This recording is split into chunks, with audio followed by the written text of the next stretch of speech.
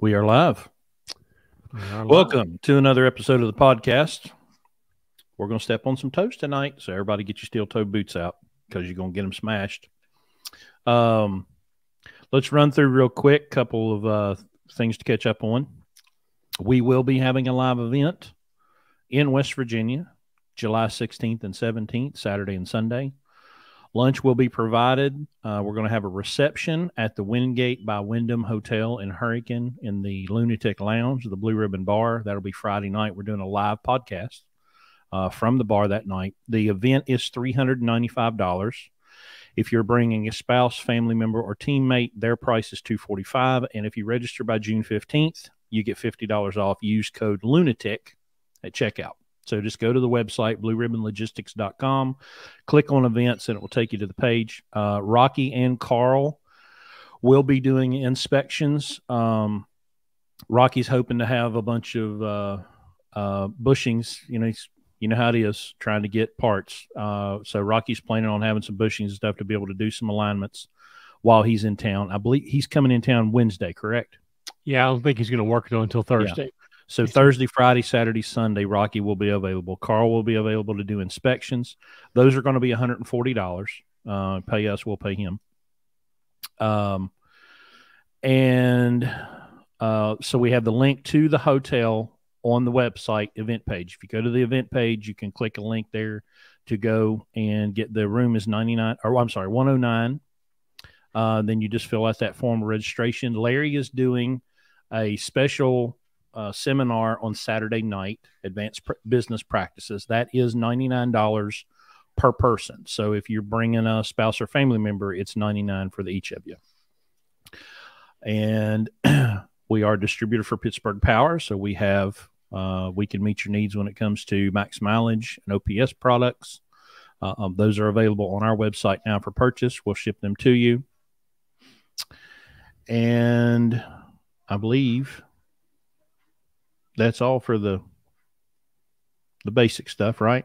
Get us ready to get into the topic. Like and subscribe. Oh, yeah. Don't forget to like and subscribe. That helps the almighty algorithm to bless us with more placement in the algorithm. So, two heroes. So I put in the description of this video that I saw William that was on here a couple weeks ago. We have a little private group in our Signal thread where we just share, funny stuff. And he shares this video as Asian mother trucker interviewing this truck driver. And it says, if you're not going to shut down, you shouldn't be in the business. You need to grow a pair and shut down, or you don't need to be in the business. And I watched this thing, and I'm watching this guy, with the typical kind of virtue signaling. I'm a truck driver. We're truck drivers. We're the most important thing here. If we shut down, you're all screwed. So we should shut down and show everybody. And I see a lot of this now. Ever since fuel started creeping up, the market started tightening up. I'm just going home. I can't make any money like this. I'm going to go home. I'm going to park my truck. And it's lunacy. I mean, it's just stupid. If you don't understand basic math, man, I meant to get somebody shared ATBS had an analysis. I meant to get it and I forgot. I'll try to dig it up here in a minute, but it basically showed the fuel cost last year, the fuel surcharge last year versus the fuel cost this year and the surcharge this year, and that the fuel surcharge was paying more of the fuel than it was then. And we can back this up with our own numbers, but they had it in a nice little graphic.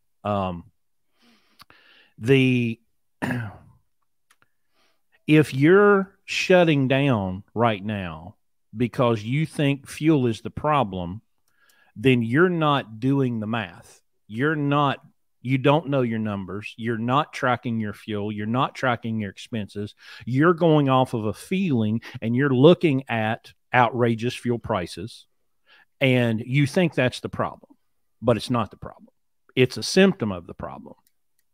And we've talked about this, and we've tried to talk about this, that when you go from a company driver to an owner operator, I feel like there's a lot of people that think, oh, well, it's going to get easier, right? Oh, well, if I own the truck, things are going to get better for me and easier for me, because now I don't have all these people that I blame for all of my problems. I don't have them to worry about anymore.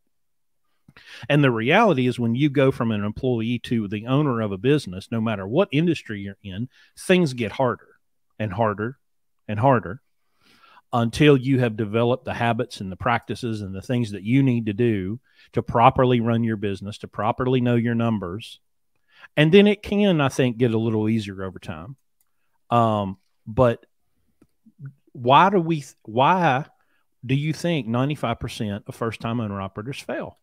This is why. Because they don't know their numbers. They don't know how to adjust in the market. And unfortunately, I think a lot of them lack the work ethic that it takes, because you have to work harder. That's the part that sucks about it. But the idea that $5 a gallon fuel makes trucking unprofitable is lunacy. It's nonsense. So, and right over here on the other side of the screen is the guy that can tell you that with the numbers. But if you don't know your numbers, you're never going to know whether you're profitable or not. Well, the bottom line on this deal is, if you think that fuel is your problem, it just illustrates your lack of knowledge of business. It's just like a couple of years ago when the same thing was about brokers are stealing all of our money. This is just the latest variant of ignorancy, is all it is. Yeah. Of ignorance. It's what gets the news. It's what everybody's focusing on.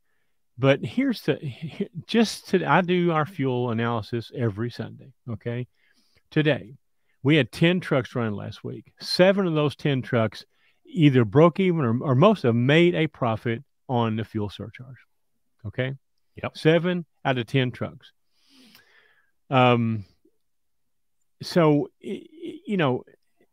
you're focusing on the wrong thing. Here's what frustrates me. But again, remember, we're talking to a bunch of truck drivers, not really people that know anything about business. Just think about the Shark Tank. Well, you ever watch the Shark Tank, Chris? Mm-hmm. Oh yeah, I love that show. You see how they just crucify these people, okay? Oh, yeah. Because people come in there thinking that they know what they're talking about, and they find out in 10 seconds that they don't have a clue what they're talking about. I watched a couple of doctors. He made the first pitch I've ever seen on that show. Mark Cuban gets up and goes over and shakes the hands of him and says, "I just got to come over and tell you, because y'all Doctors, this is the shittiest presentation I've ever seen." He didn't use shitty. I did. That's right. My part. But here, we talk about this all the time. You drive a truck for somebody else. Your dream is to drive your own truck with your name on it, so that you can make the decisions, so you can be the boss, so you can make the money, And then when it comes down to it, all right, you don't realize how to make the money. You didn't run the truck as a business when you could make anything. Okay, 2 years ago, you could have made. And at Landstar, if you did, you could have made $300,000 hauling general freight. Okay, the way we run, 100%. You couldn't help but do it. Okay, now it's going to get a little tighter because the market's going to adjust back to what's normal. I love these guys that talk about what's wrong with this rate. Well, you didn't ask what was wrong with it when it was double. You right. Pulled back and worked less. Okay. You didn't ask what was wrong with it then. Now it's adjusting, and now you can't do what you did and run one load a week and still make, a little bit of money. And so you freak out. The the root cause, and I'm a root cause kind of guy. When I look at a problem, I don't look at the tip of the iceberg. I want to look down under the water and see that big block that you don't see. And the big problem here is a lack of general business knowledge. Okay. Yep. People in businesses have no business being in business, you know. And but because I decide to go in business, okay, then I have this entitlement that all of a sudden is knighted on me by the DOT. Here's your MC number, here's your DOT number, and here's your entitlement. Because you made the decision to do this foolish thing, now the government, your customers, everybody's going to cut you slack because you made a decision to do this, you know?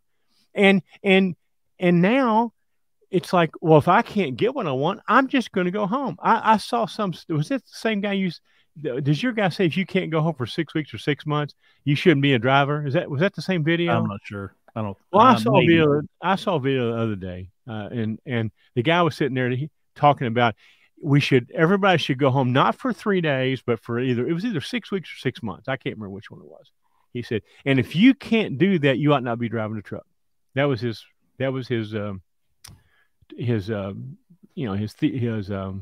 thesis. You know, the problem, the reason that owner operators have so much trouble is because all the things that they're running to be in business for themselves they're running from companies that know how to do it. Okay. Yep. They're leaving the fold of profitable companies. You know, they look at Landstar and go, Landstar made $640 billion last year. They should cut our percentage down because they made so much money. Dude, you know, they made that much money because they know what the hell they're doing. All right. Yep. In spite of all these 14,000, you know, semi-morons that lease their vehicles to them. And so now they want Landstar to give up some of their profit because they couldn't share in some of it. You know, here's what gets me. Everybody that comes to Landstar starts the same way as people being born in this country, upside down and naked. Okay. Yep. That's how you show up at orientation. All right. You get a truck. All right. You show up to orientation. You get a fuel card. You get a little book. You get some software to find your loads with, and you get a 2 days half-ass orientation, and they pat you on the back and send you out, and everybody starts the same way. Why is it there's a bunch of people? Why is it that we do $7 million? Okay. And then a BCO can't even pay his bills. What's the difference in those two individuals? You know, now I'm asking a rhetorical question because I know you know the difference, but is it Landstar? You know, is it, wait a minute, Landstar needs to change their system. You know, I'll tell you something else that gets me. Okay. Everybody that comes to Landstar in about 2 or 3 weeks, they want to fix it. This low board, you know, somebody to fix this low board, take these loads off here that nobody wants. You know, they've been here literally 3 weeks, and now all of a sudden they want to fix Landstar. Okay. $640 billion company. All right. Mm-hmm. And some little half-ass moron that just bought a truck, hadn't been in business 3 weeks, is going to fix Landstar. You know, I'm sorry. Okay. I'm sorry. But here's the deal. You got no business buying a truck. You got no business being in business if you don't understand business. And if you think that fuel is your problem, when Landstar's giving you 77 cents a mile, I think it was this week, a mile, okay, to compensate you for the fuel. All right. And the other thing is, if fuel it just got your attention in the last few months, that's your other problem. Okay. 2 years ago, fuel was your number one expense. Today, fuel is your number one expense. Okay. 2 years ago, you could have made money falling off a log, but you didn't. You didn't care about the fuel. You said, if I have to worry about fuel, I'm not getting enough rate. Hell, I'm just going to put it to the floor and let it eat. Okay. Yep. You didn't conserve then. Now all of a sudden you don't know how to conserve. You don't know how to make money, even with the fuel surcharge. So I'm sorry. Okay. But if you have a problem right now and you want to take your truck home and sit, I got a better idea. Why don't you sell your truck while it's worth some money and go get a job and work for somebody that knows how to run a business. Okay. In case you hadn't heard, there's a driver shortage. I understand, Yeah. Shouldn't be a big problem finding a job, and go work for somebody that knows how to run a business. Now, you won't be able to act like a turd. Okay. You won't be able to turn down, I'm not going to do this. I'm not going to move my truck for less than $4 a mile. You'll have to give up all that, but you're going to give that up anyway, involuntarily, when you go home and sit and that truck sits outside until the tow truck shows up to take it back to the bank. Yep. You piss me off. Now you well, now you're in the process. We've got Chris Cheatham in the house, and he's a Landstar agent, right? Yeah. And it's just the market's self-fixing. The market regulates itself, just like the stock market. No different. The Landstar is the perfect example of the free market, which the stock market is. Okay. Yes, it's going to correct. It's going to, that's the cycle. We talk about this all the time. It typically is an 18-month cycle. As long as I've been in this business, it's been 18-month cycle, except this one. This one, it got extended out because of the ELD and because of the pandemic and, all this other stuff.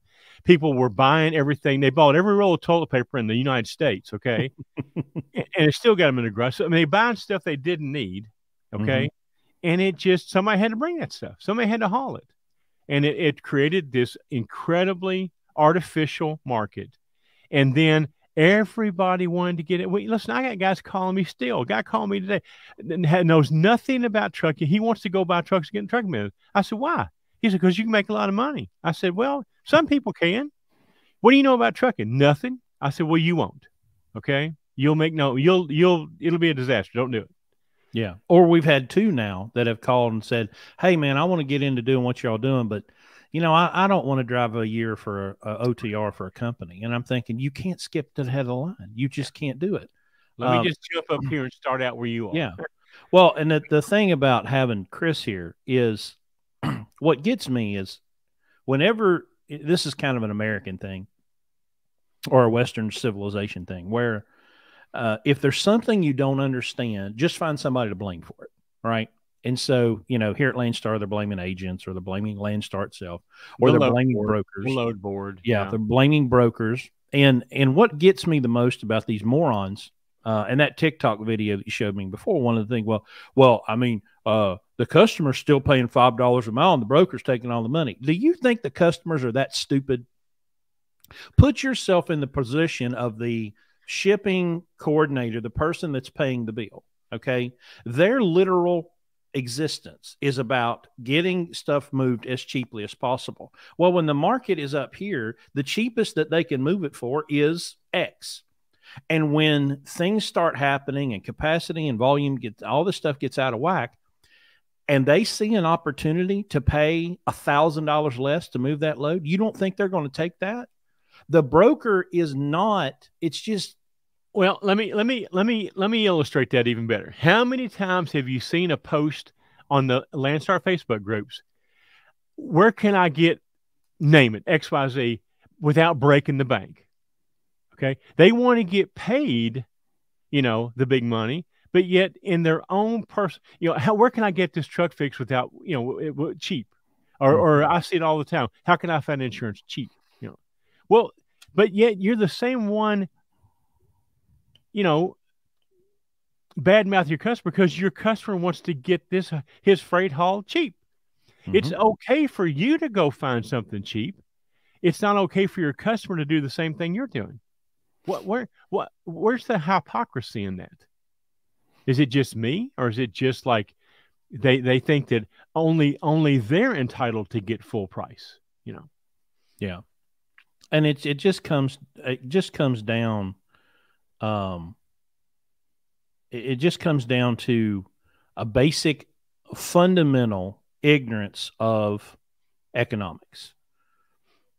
Because it doesn't matter. You could be in trucking or you could be in construction. I've got a friend of mine that builds houses, right? And big fancy houses, the $1 million houses where their bathroom costs more than my house, right? Well, the last 2 years has been a struggle for him trying to get product. And things are skyrocketing. And so he's stuck between the people that are selling the building materials and his customer, because he may have said, yeah, I can build your house for X. And then the cost of the stuff to build that house with doubles. What's he going to do? Come out of his pocket? No, he's going to have to go to the customer and say, I need more money because these prices of these things have gone up, and I don't have the opportunity to eat that cost. But the market from 1913, ever since the inception of the Federal Reserve to now, boom, bust, boom, bust. You can watch it through any graph over a long period of time. What's happening right now is not new. We're living the 1970s all over again.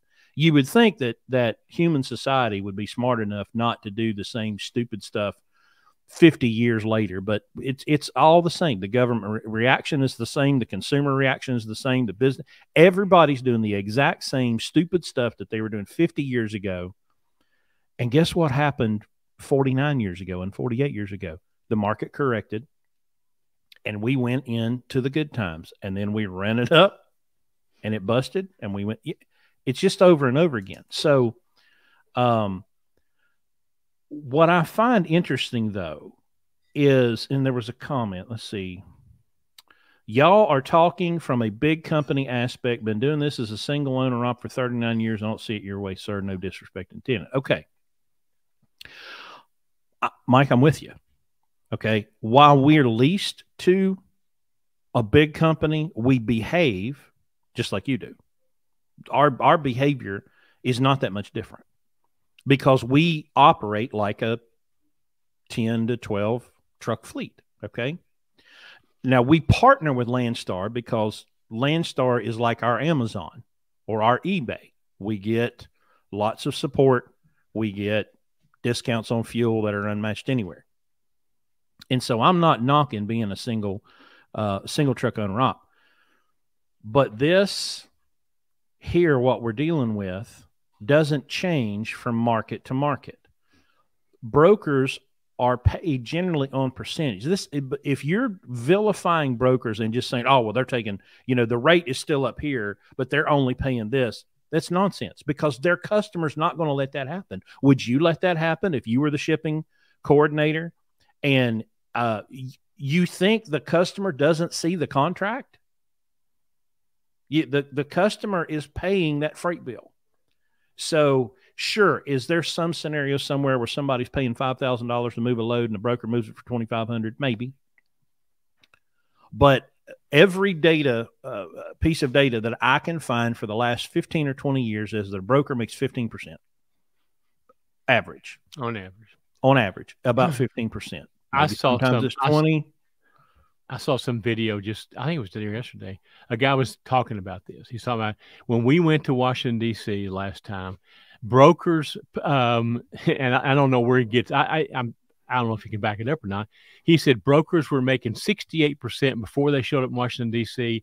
After they did that, brokers came down to 25%. But yet I don't know where's the documentation for that. But that's ludicrous too. If truck drivers really think, first of all, if you've got a problem with a broker, you don't have to use a broker. Just go park your truck, get on the phone, or go out and knock on doors and get your own freight. Take the bill of lading of all the loads you've ever done in your life, and go to the customer and try to get it away from the broker. And you'll see how it's not the easiest thing to do. But you don't have to use a broker in this business. Somebody said a while ago they had their own customers. Well, there you go. Yeah. Chris Sarver, thank God I have my own customer. I just sit back and laugh at all this shit. Well, me too, Chris. Welcome to the party. You can't run a business on feelings, okay? You can't run a load on feelings. You can't trip plan on feelings. You have to use math. And I have to go over this and over this and over this with our guys on trip planning, because they're not reading their map. They're not doing a proper inspection of the routes. They're just going, well, I don't like running in the mountains. And of course, 25 years ago, I can never, ever imagine a truck driver going, well, I don't like running mountains, so I'm not going to. Like, where the hell did that come from? And listen, let me be clearly on the record. I hate the broker model. I would love to see, and I believe the broker model is will at some point end, and there won't be any more brokers. There will be customers contracting directly with trucks on blockchain. So I see this as a self-fixing problem. It's going to take a while to get there, but if you open your field of vision and you kind of look around at what's going on other segments of the economy and globally, the broker model is not going to survive because it's wasteful and inefficient. It's not the best way to do things. It's just the way we've done things. And of course, humans are kind of dumb that way. Well, this is the way we've always done it, so we need to keep doing it that way. No, the broker model is going away 100%. I just don't know when. But you've got to get out of this mentality of finding someone to demonize and blame. You know who you can control? You. So you fix your fuel mileage, you fix your maintenance cost, you fix the amount of loads and miles and stuff that you're running, you fix your business and stop worrying about other, because anytime that you find this devil, this supposed boogeyman, when you start focusing on the boogeyman, you take your eyes off the stuff that you could be fixing. And there's so much stuff where'd Steve Wheeler? Steve Wheeler, know your numbers, guys. My 30-day average for fuel economy is 9.04. My fuel costs me 57 cents per mile for all miles. Fuel is just another profit center for me. And always has been. It's not, that didn't start today. That always has been. Or you can say, I'm going to take my truck and go home. I'm just going to wait this out.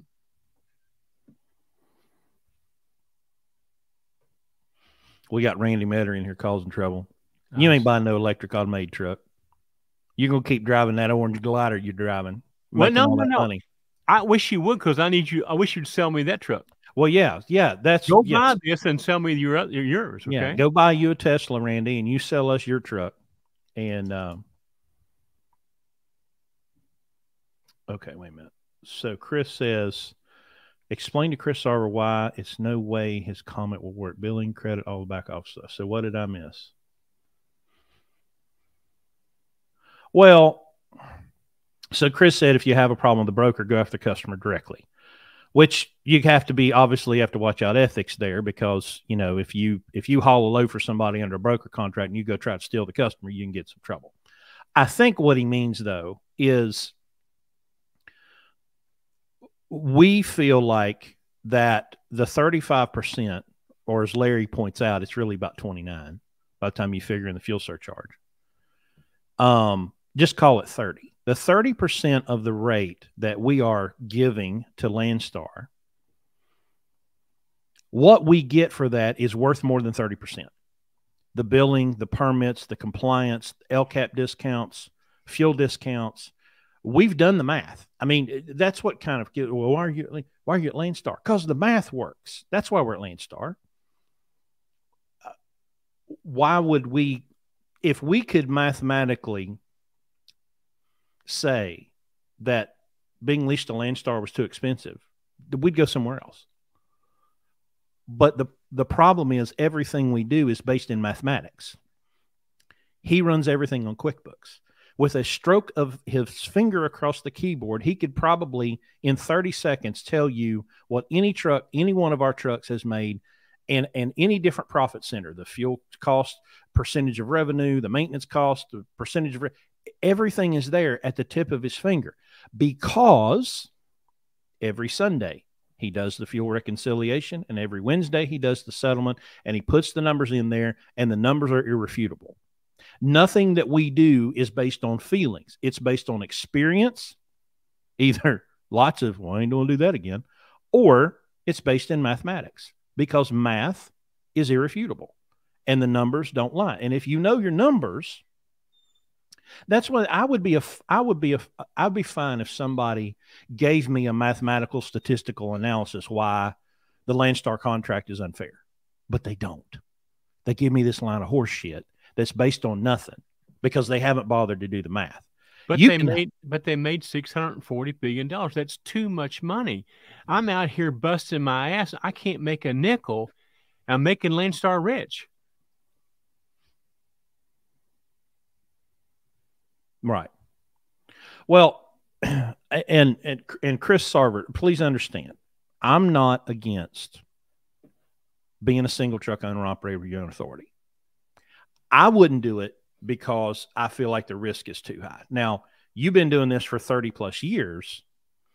Obviously, you're doing something right. Okay. And the reason that I won't recommend someone to go do that is because my experience with people over the last 4 years since I've been at Blue Ribbon and doing this podcast, doing this program, most people do not have the discipline to do what you do. Because obviously, again, if you're doing it for 33 years, you're doing something right. Well, in my view, you're the exception, not the rule. You're the example that someone should be looking at. But unfortunately, most people are not to do that because they're not going to do the hard work that you've done to stay in business for 33 years. They're just not going to do it. I see it here every day. They're not going to do the hard work. And if you're not going to do the hard work, you're not going to build the discipline and build the habits, you're going to fail, and you're going to fail hard. And so that's why I can't personally recommend in 2022 for most people to go do what you're doing. Now, does that mean they can't do it? No, somebody can do it, but I just don't think your average person is going to do that, and they're going to fail hard. Again, go back to the numbers. 5 out of 100 succeed. Okay, he's one of them. Obviously, he had, the drive, the whatever, skill sets, desire, priorities, accountability, whatever. But again, the vast majority of people do not have that. Do not have the skill sets and will not develop them because their priorities are messed up. They want the benefit of what Chris has, but they don't have the discipline and the perseverance to get there. They want to go buy a brand new truck right up front. They want to be home 3 days. I'm not going to get into that. We don't want to be home 3 or 4 days, every week or two. Okay.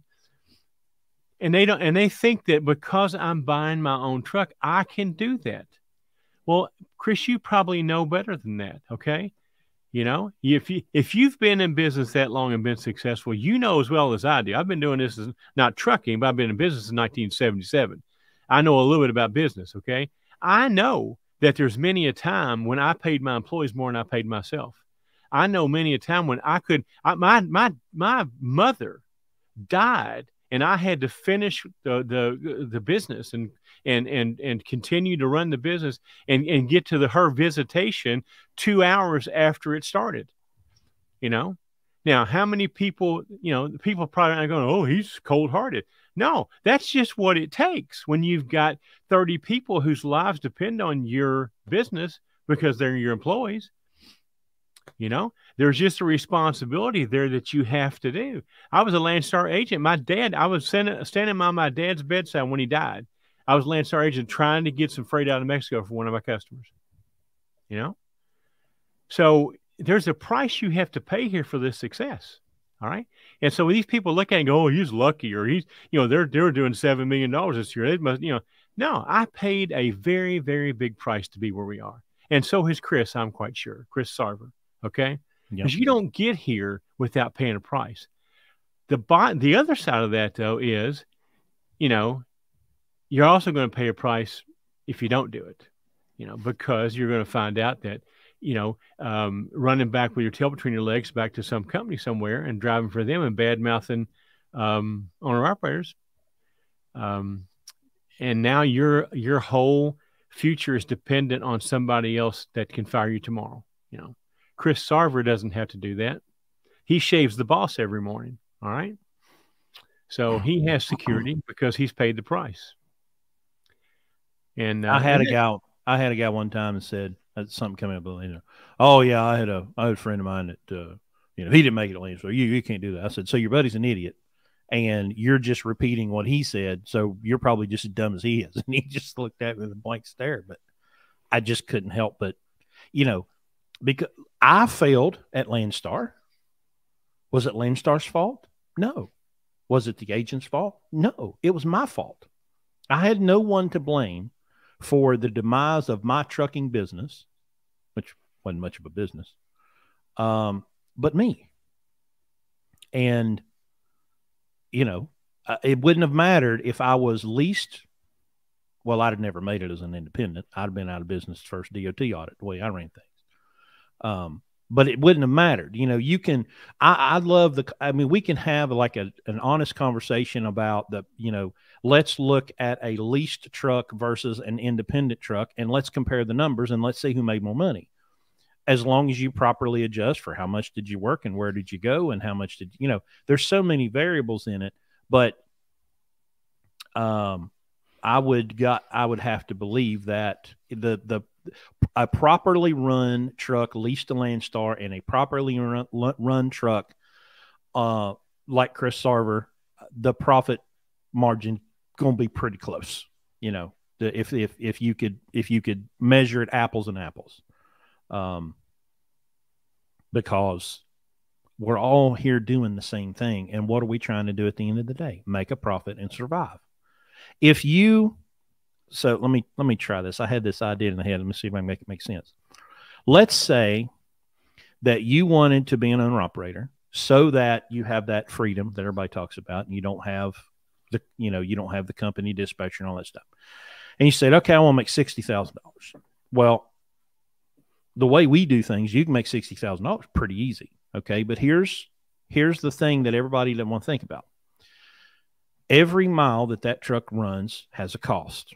Let's say it's $1. Okay. And you've got a cost of $1 a mile and you want to make 60. And for the sake of round numbers, you're going to run 100,000 miles. You're going to make 60 cents a mile profit to you as the driver. Well, you've got to add in, okay, well, every one of those miles costs $1. So that's 100,000 and you're 60. So that's 160. Well, there's not, success doesn't need to be defined by owner operator A worked a full year and made $60,000 and owner operator B worked a full year and made $100,000. Okay. So one guy chose to work more than the other one and made more money, but that doesn't necessarily need to be the definition of success. But if the $60,000 guy didn't work enough to save the same amount of maintenance that the other guy did, there's your issue. It's all of the ancillary stuff that's around your profit or your net of having your maintenance savings and all of your taxes and all that kind of stuff. So we tell people that if you come to Landstar and do the way we do it, you should make no less than $150,000 a year. Well, maybe somebody only wants to make 70. Well, that's fine. I don't have a problem with that. But if you don't know how to make the 150, then you have a problem, because you've got to be able to survive when the market drops or when your truck breaks down or blows up or whatever it is. You can't just say, oh, well, hey, I got $60,000 and a broke down truck and now I can't make any money. What's the point in that? Go drive a company truck so somebody can get you another truck when yours breaks. There's not a single guy out here, not a single owner operator, lease operator, whatever you want to call them, that cannot navigate through this market adjustment.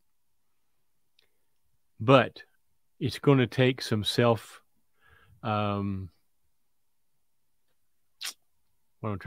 analysis. Mm-hmm. You're going to have to look at things from a business standpoint. The math's going to matter.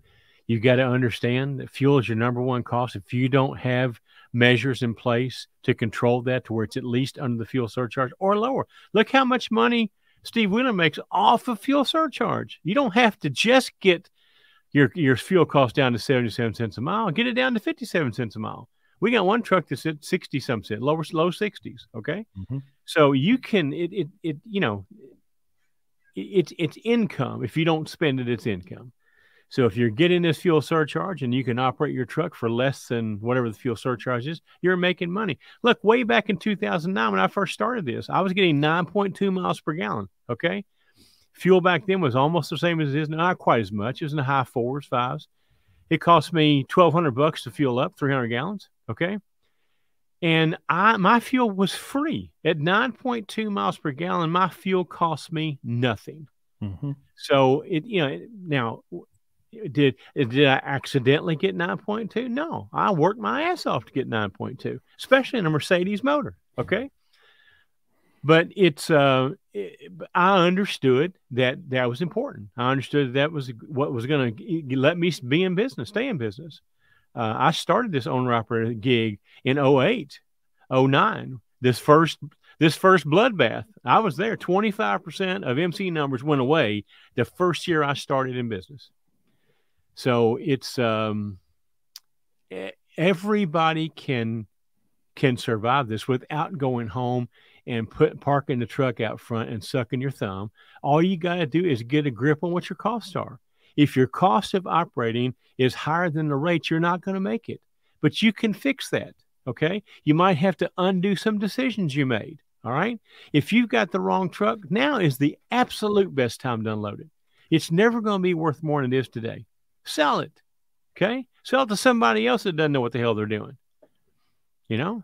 And then get a truck that's, well, first of all, don't even get a truck right now. Go to work for somebody. Make some money, save some money, come back in a year when truck prices have adjusted and buy the right truck, and don't buy a $200,000 truck. You know, buy a truck you can go pay cash for. Then you don't have the pressure of the next market adjustment. Get your cost of doing business down as low as you can. During the pandemic, we never sent anybody home. We never shut a truck down. We never were not profitable. We made money every week. Now, we weren't making as much as we did, you know, say last year, but we still made a profit. We still made a profit. We actually grew the fleet during the pandemic. So Hector, when I was talking about 150,000 at net, 150 net, not 150 gross. After expenses. The way after expenses. Our goal is set up now, the truck should earn about 350. In the market up to now. I mean, we're pretty close, but we're struggling to hit our number. But for say 2021, 350 to the truck, and you should make 150. Yeah, you should have 150 to 200 left over after all of that, based on how we're doing things right now. And now in the normal market, now wait a minute, general freight, dry van, general freight, right? Nothing not specialized. You know, back when, let me see. So 65, back in the pandemic, it was 6,500 times 50, which would be 3 times 0.71. It'd be 230,000, probably 225 to the truck. And you know, you could easily make 100 or more from that. But in this market, you know, if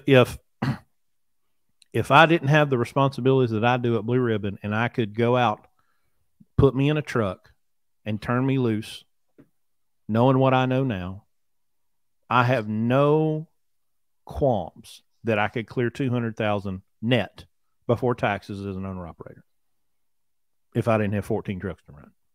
But I've been on the road a couple of times since I've been doing this, and I don't want to do that anymore. Especially midnight run to Pennsylvania. That about killed me. Still bitching about that.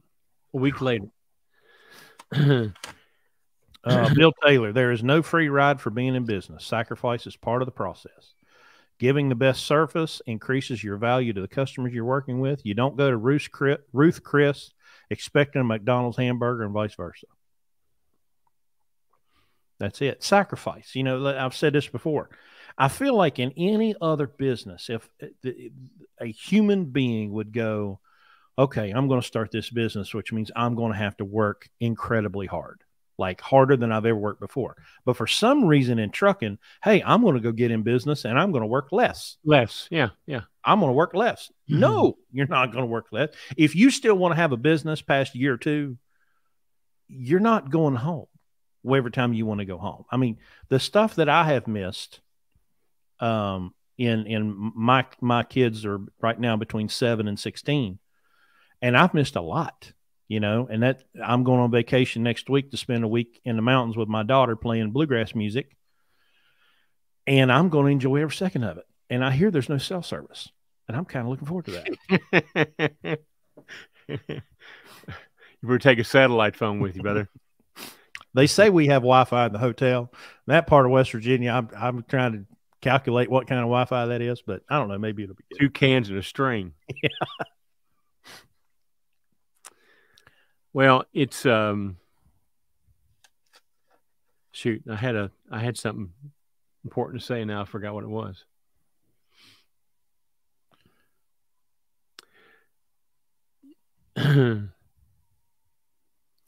It's well, no, I know what it was. I know what it was. I know what it was. This is why this lease purchase thing is so popular, because it allows you to stick your toe in the water without, you can get back out of it if it doesn't go right. It's presented even at these big fleets as, oh, you want to do the company driver side or the owner operator side or lease operator side? Like it's a choice that which like you want to drive van or platform, they don't talk about the commitment to make this side over here work. Here's the commitment that it takes, Oh, and by the way, you're going to make less over here than you did as a company driver. They don't say any of that stuff. Okay. It's just, let's let you try this and see if it works out for you. And if it doesn't work out, you can always go back to being a company driver, it doesn't work like that. Walk away. Yeah. Yeah. Yeah. Well, because we've interviewed some guys, and they'll tell us, well, I'm in a lease, and we'll be like, well, are you contractually? No, it's a walk away. Yeah. Uh-huh. And then by the time they get done, they've lost all their escrow. They've lost, and they got to pay. Yeah. Right.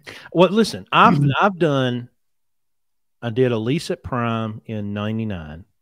You talk about bad. Oh my God. It was awful.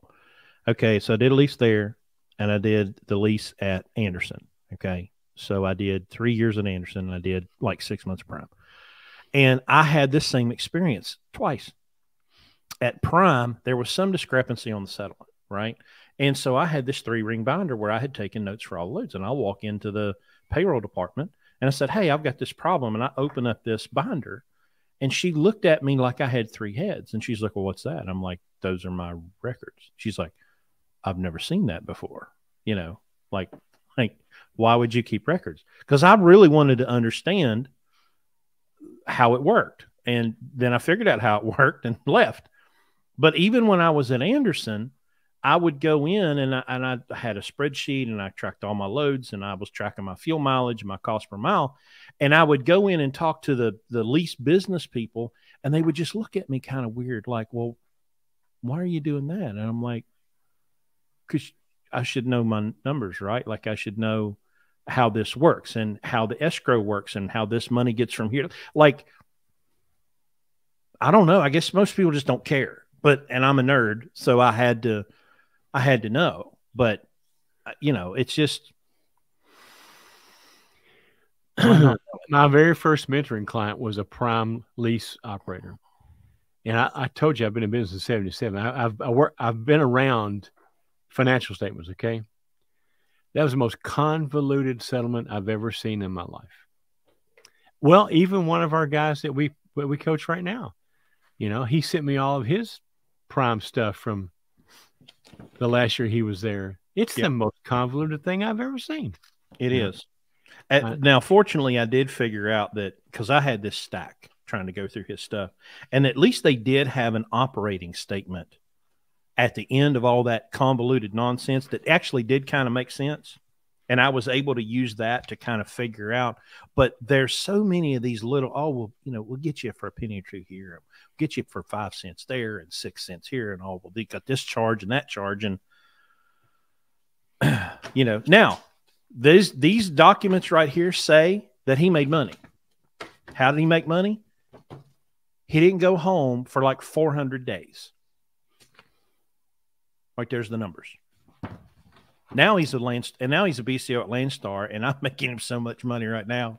He just, man, you're just making me so much money. And I'm like, well, because you'll do it. I will. It's one thing. Everybody's got to understand this. Everybody loves the idea. Oh, I can go to Landstar and pick my own loads. Yes, you can. Picking them's one thing. Running them is another. You got to be able to trip plan them. You got to be able to put them together. You got to be able to forecast out what you can do and when you can do it, because if you don't, that third or fourth load's going to fall apart. And then you're going to be screaming because something happened, you got delayed, whatever, or a load cancels, and then you just fall apart because you can't put it back together. I agree with you, Ken. Usually if somebody makes something so complicated you can't understand it, there's a reason for that. Okay. Mm-hmm. It's kind of like talking to mechanics that don't know what they're talking about. If they make it stupid enough, you know, you can't understand it, you might believe them. We had an incredible thing happen this week. What was it, Chris? I'll think about it. We had an incredibly stupid service experience this week. Maybe I'm thinking about the spare tire, the trailer tire last week. We have so many of them that, you know, it just, they all run together. But yeah, there's something, you know, we get off on that tangent telling maintenance stories. And so we can't verify this, but we ran across a TikTok video last night, or YouTube video last night. This about guy, the oil. Yeah, it was TikTok. This guy was claiming that the reason there's a shortage on diesel oil is because there's only 2 manufacturers of the additive package, and he named off one of them Chevron, one was I didn't even. Yeah, one something else. Yeah. Now we can't. We've researched. We can't find any factual, you know, evidence in this. But anyway, his premise was that the reason you can't find oil is because there's not any additive. They're not making it. They're not making it. So all that's out there is it's out there, you know. So I thought to myself, and he made a comment at the end. Chris texted me this at like midnight last night. If you can't go a year without getting your oil changed, you're screwed. And I'm thinking, okay. So we're fine. I think I need to call Pittsburgh Power. We need to about quadruple the price on OPS right now because you know, we don't change oil anyway. So I'm not screwed. We're good. Okay. And by the way, I had the foresight of ordering a gallon of, you know, a barrel of it. How long has that been, Chris? 2 months ago? Maybe a little longer. But yeah, we ordered a 55-gallon drum of our oil and got about half of it left. So I'm going to try to order another one tomorrow and see what happens. Yeah. Now, I expect them to say it'll be a week or two, you know. Right. I was trying to order, a fifth wheel. You know, it'd be really good if that was true. It would be really, really good if that was true. I was trying to order a fifth wheel for a truck. And, you know, with a fifth wheel, if it's a Fontaine and some of the Yoast, they sell a rebuild kit, but you know, if your top plate's jacked up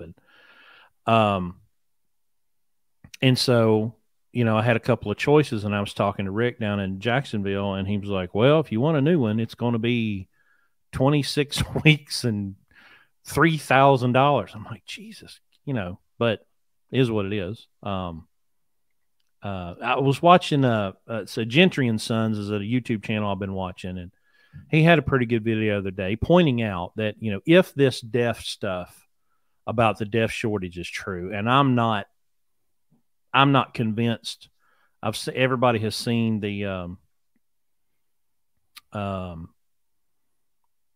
pilot CEO talking about DEF and Union Pacific's cutting their capacity and they're not going to be able to haul enough DEF or whatever it is. But Gentry was making the point, hey, we're driving old trucks. I mean, we can literally go get parts for our trucks out of a junkyard, and we can pull trucks out of the junkyard and make them run, and we can go haul freight. So if all these people that depend on DEF are then that big of a trouble, then that's okay. We'll haul the freight. So again, he had the attitude of looking at it as an opportunity. So where's the opportunity at $5 a gallon fuel? It's in fuel mileage. You know, we went through all this with Kevin and the guys back in the late 2000s when people were changing gears and direct drive transmissions and flow belows and, you know, and all that. And so, well, let me go back to this fifth wheel story. So, because Rocky's the one that discovered it. He says that truck has a Holland on it now. Actually not. It has a Simplex, as we found out. So we can't fix it. But may have been changed from the VIN. When you're dealing with old trucks, sometimes you can end up in a situation where you go to the dealer and say, hey, here's the VIN number. And then you find out that somebody took a junkyard part off another truck, doesn't match your VIN. Now you can't find parts. And so That was the situation that we ran onto on that truck. I ordered parts for it. Turns out the fifth wheel's been replaced and doesn't match the VIN now. And so now we're, scrambling around. We're just going to put a used one on it. And so to the deaf and leaves, I was getting ready to say this. If this deaf thing really happens, they'll just turn the deaf system off. They've already talked about doing an exemption for the sensors. So I just, I'm just skeptical, of these stories when they come out, especially when they come from corporate CEOs. I just don't trust me further and throw them, especially after the last 2 years. I'm just going to kind of wait and see, Can't you just piss in some water and pour it in there? I mean, isn't it cow urine? Is that what it is? I think it's pig urine. Pig urine. Which I was listening to the No Agenda show, and John C. Dvorak pointed out that maybe part of this problem is that some of those same chemicals are used in fertilizer. And with all the fertilizer problems we're having, we could be just diluting the supply because of it's needed for fertilizer, it's needed for deaf, so. Well, and we're going to plant-based meat, so we don't need pigs anymore. And they fart, I guess, and yeah. So I don't know. This is not the first time that society has had to deal with the consequences from stupid decisions of people in power. That we've been through this before. And if we keep going the way we're going to go through it again. The question comes down to, like we've said over and over and over again, what are you, like, Carl, what you going to do about this? What are you going to do about it? Because the government's not going to help you. President's not coming to help you. When President, what's his name from Florida? What's that guy's name? DeSantis. When President DeSantis gets elected, he ain't going to fix you. Trump ain't coming back. He ain't going to fix you. Biden's not going to fix you. What are you going to do about your operation to make yourself profitable enough? That's it. Profitable enough to get through this and be there on the other side. Because, yes, people will go out of business because they're going to refuse to do the hard work that you can decide to do. And you'll still be in business. We will still be in business when this is over. I'm not concerned at all. I hate having to make as many phone calls as I do now compared to what it was like 90 days ago. My life is a little bit harder, and the drivers are going to have to hustle a little bit more because sometimes we're going to have to deadhead farther to get a better load. But it is what it is. What are you going to do about your situation that nobody else is going to do for you? That's the bottom line. And no, Randy, Putin's not going to fix it either.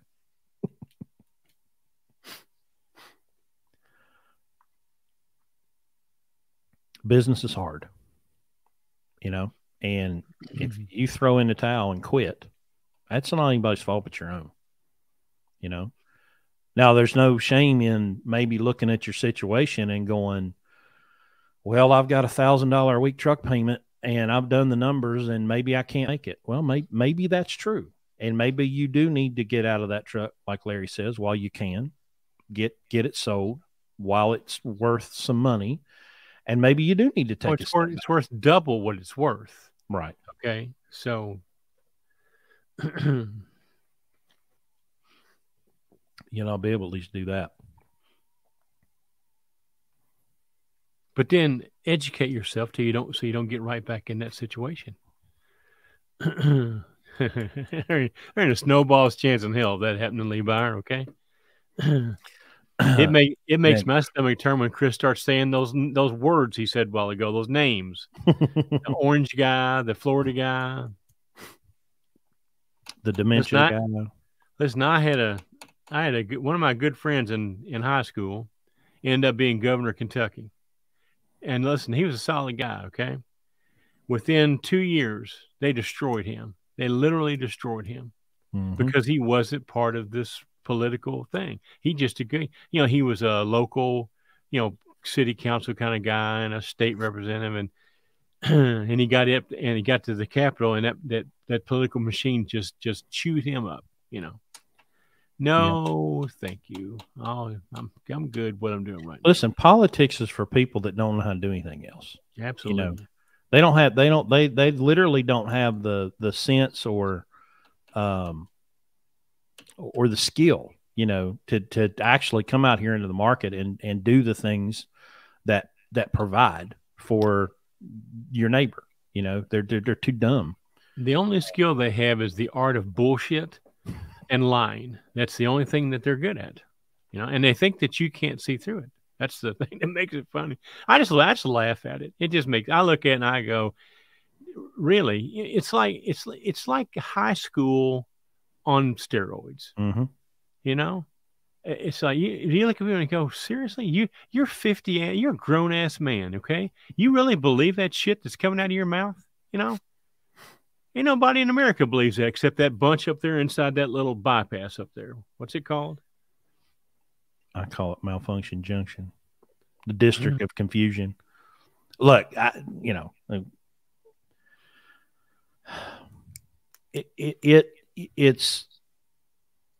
it's a lot easier to blame somebody else for your problems, but it doesn't fix them. Beltway. Thank you, Shane. That's what it was. Yeah. The Beltway. So what's the Archer Trucking? I have no idea what that business model is. So, never heard of it. I mean, the what's called in Kentucky, Mercer. Mercer's close to Landstar, and of course, Landstar could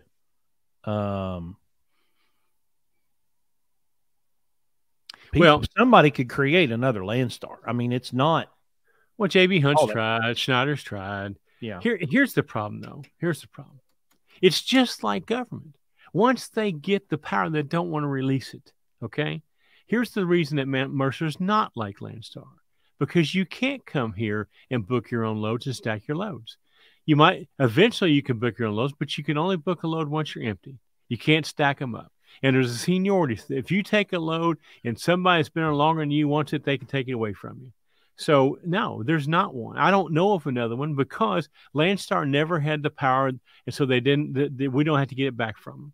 Landstar is nothing more than a co-op of a bunch of independent agents and a bunch of independent truck owner-operators put together with this back-end structure that both people pay to have done so they don't have to have their own authority.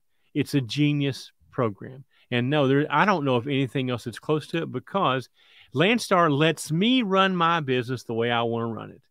Landstar will let you come up here and run your business the way you want to run it. As long as we both stay compliant, okay? Yep. We can both do what we want. So I don't know. I don't know about Archer, but I highly doubt that's the case. If I took my fleet to Archer, I'm pretty sure that I can't do what I do there. Okay. So I don't know. I don't know nothing about them, but listen, y'all here, we talk bad about Landstar. Look, Landstar, in the last 30 days, they've interviewed me for their magazine. They've interviewed me for their podcast. And by the way, it's the very first podcast that ever was put on YouTube. All right. And I don't carry the water for Landstar. All right. As a matter of fact, I was surprised that they even asked me to do those two things because, I say it all the time. I wouldn't be anywhere else, but Landstar's still just a company. And those guys put their pants on just like I do. And they do things that are really, really, really stupid, in my opinion. But I'm not here to fix Landstar. That's not my goal in life, is to fix Landstar. Listen, give me the playbook, show me where the boundaries are, throw the ball up, and let's go. And I can make money. All right. All I got to do is know what the rules are and how we're supposed to work it, and then get out of my way. And that's exactly what they do. Here's the rule book. Here's the ball. Throw it up. Y'all play. We're out of here. As long as you don't break any laws and do crazy shit, we're fine. We'll even referee between you and the agents, which most people call brokers. But so no, I don't. I don't look at other business because I don't care. I'm not going to find anything that's better than this. So I don't know. I doubt it. I mean, if it was that good, I think I would have heard about it. But so you can enlighten me. I'm looking at the Arthur Express website. So they've got a contractor percentage plus fuel, 82% of the line haul, 100% of the fuel. And then they have different per mile plans based on the different regions, So if you wanted to run the East, which is North Carolina up to Maine, it's $1.70 base, 87 for fuel, a market adjustment of 15 cents, $2.72 a mile. So here's the thing, okay? If you can go to Arthur Express or Schneider or JB360 and you can make a profit, go do it. Like, it's not like Landstar is the only thing. Obviously, Landstar is what we do, and people find us because they're looking for Landstar. And so it doesn't really benefit us to go somewhere else because people come to us looking for how to do it at Landstar. But how many trucking companies are there? 500,000? Isn't that the number? It's an astronomical number of trucking companies in America. I bet you, if you looked hard enough, you could probably find some little 15 or 20 truck fleet that's got some customers, that's really well run, that would give you 80%, and you could make a profit. But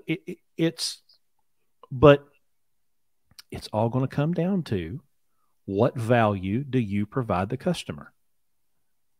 No matter where you do it, how you do it. Can you provide the value to the customer that makes it worth them writing you that check?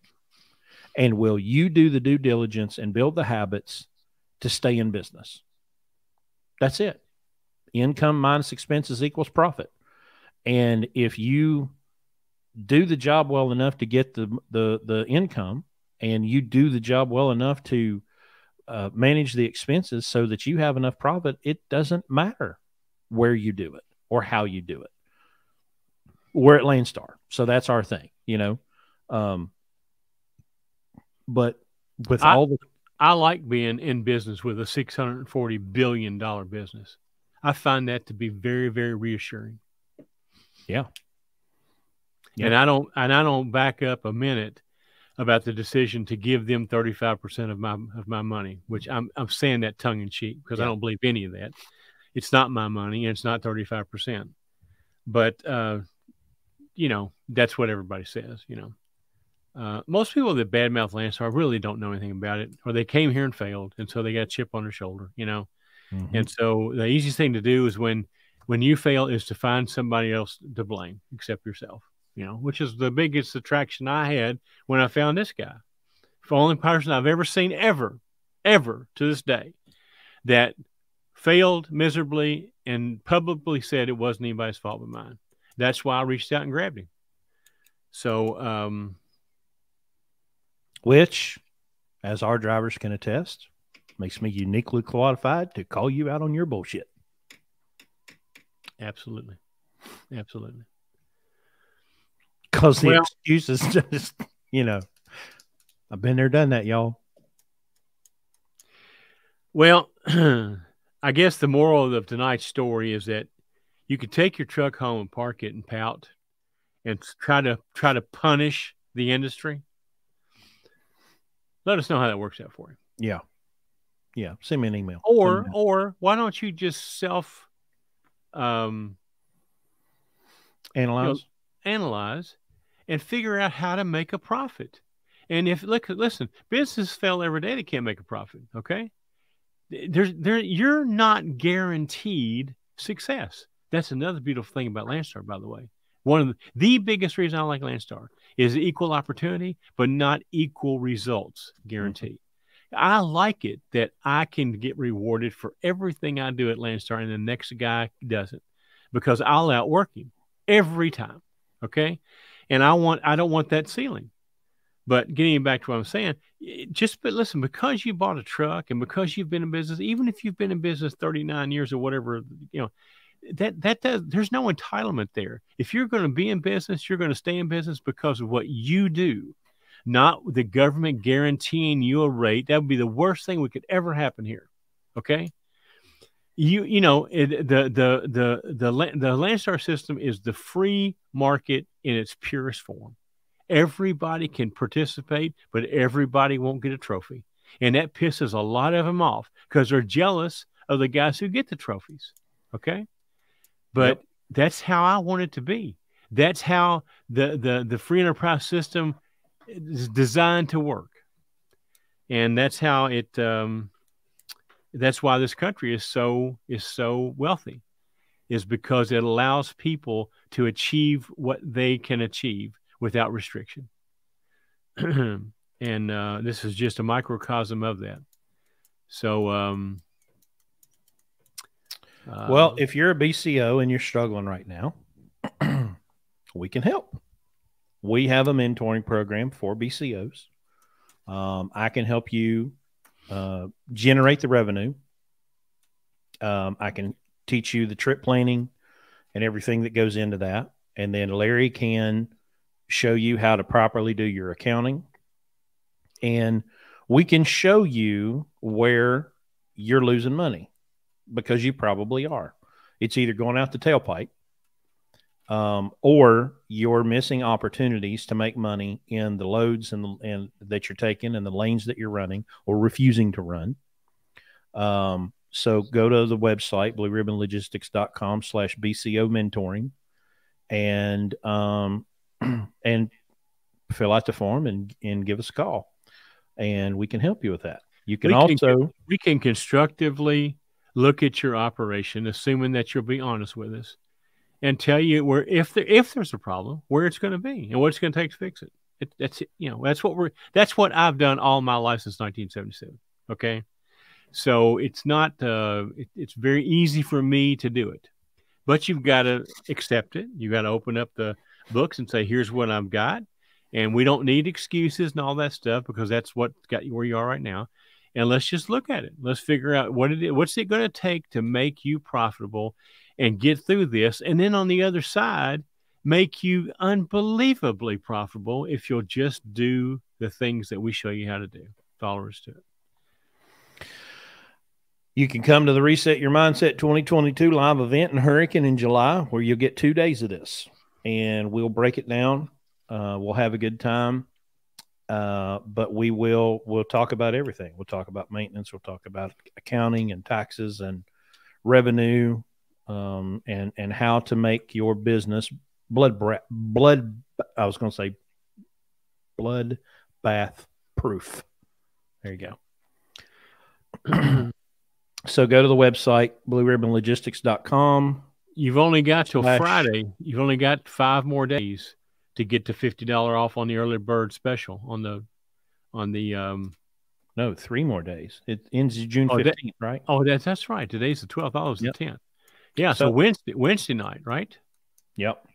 Sunday, Wednesday midnight, or Wednesday night at midnight. Yep. So get your registrations in. We're not going to extend that. I can tell you that right now. So we're already half full, and we got 5 weeks to go. So we're not going to extend it. So jump in now. And we have some trucks available.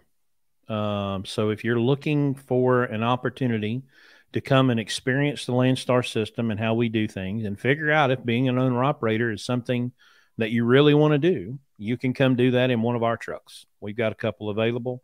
So if you go to drive4blueribbon.com, fill out the form, we'll get in touch with you. We'll set up an interview. We'll talk about it. We'll smack you in the mouth a little bit. So come with a mouth guard and some steel toes on, because, we get a little rowdy in our interviews, because we have to make sure that you understand what you're getting into. And sometimes we have to hit you in the mouth a little bit. Well, and let me just point David's question. Do you guys need a driver right now? No, we don't need any drivers. But if you'd like to come here and learn how to become an owner operator, successful at Landstar, yes, we have an opening.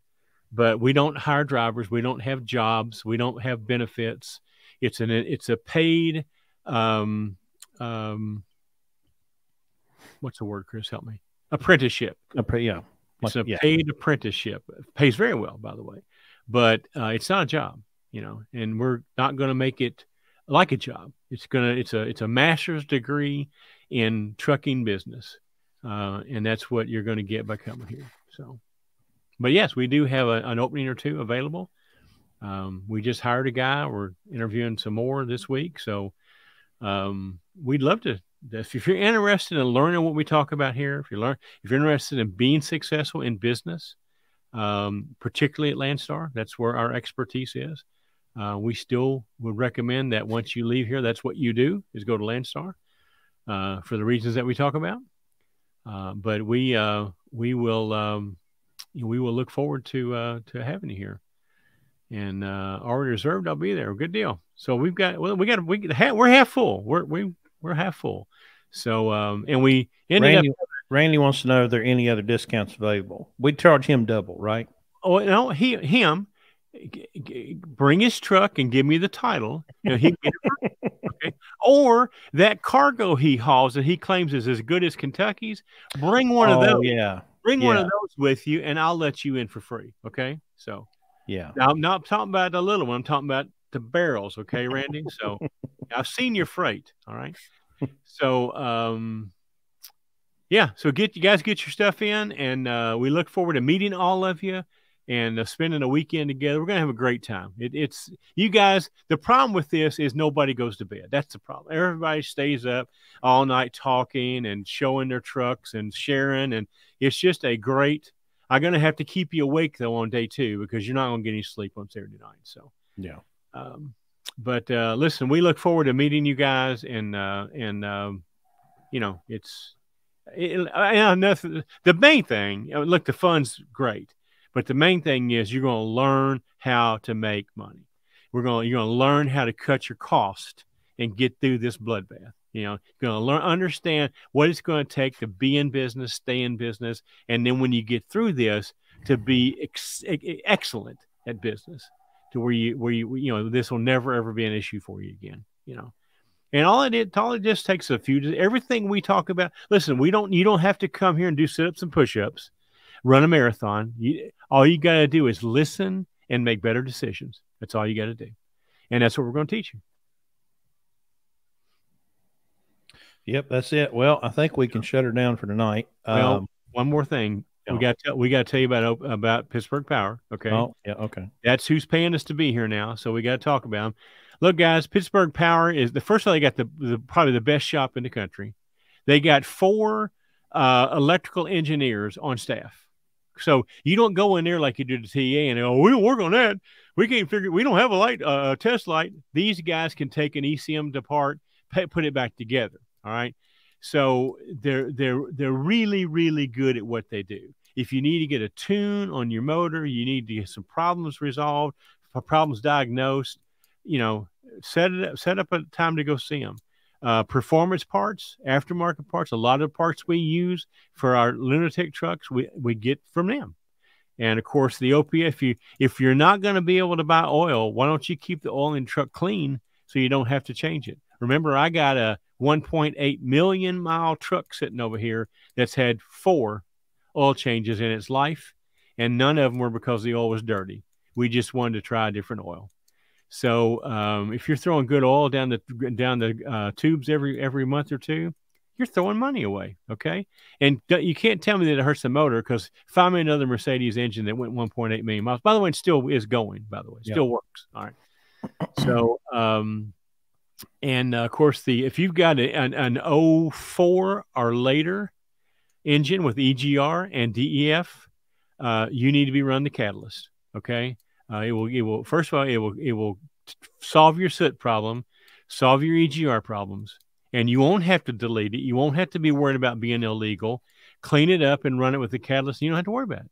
So anyway, Mark's asking, is there a YouTube video y'all train on the subject of fuel? Yes. 2 episodes ago, 113.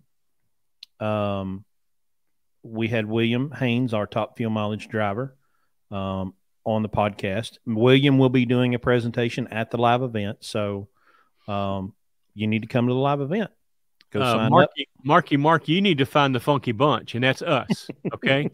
So you come live and you'll see the Funky Bunch, and then we can go together, Mark, and the Funky Bunch. Is that too old, Chris? That's 80.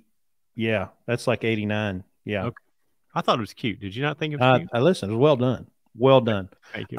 Programming note: we're going to be on Saturday the next 2 weeks because I'll be in the mountains Sunday, and then we're doing an orientation that following weekend. So we'll be live from the hotel on Saturday night. So we'll be on the next 2 Saturdays. Was there some talk of us recording and having it come recorded on Sunday night, or has that been scuttled by the production staff? I don't remember that conversation happening, but it could happen. You know, William said something about the algorithms, us not coming up at the time we're supposed to come up. Oh yeah, who knows? We got a pretty good audience. I like them. So, all right. So, well, that's it. We're going to shut her down. We will see you guys next Saturday at 9 p.m. and we'll talk to you then. Have a great week, guys. Be safe. See you next week.